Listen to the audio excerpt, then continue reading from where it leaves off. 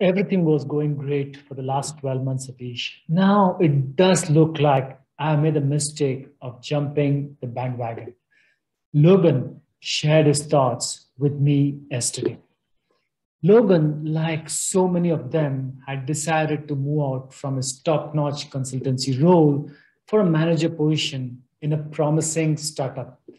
He had done his due diligence and seen that the company had a good runway for the next 12 to 24 months. Unfortunately, a week back, he has realized that the company has dried up its funds and is going on a tailspin. To add to the mystery, there was a serious difference amongst the founding team, and Logan thinks it is the last nail in the coffin. I did hear Logan, but was surprised with his calmness quotient. He knew that he had made a decision which turned out to be wrong.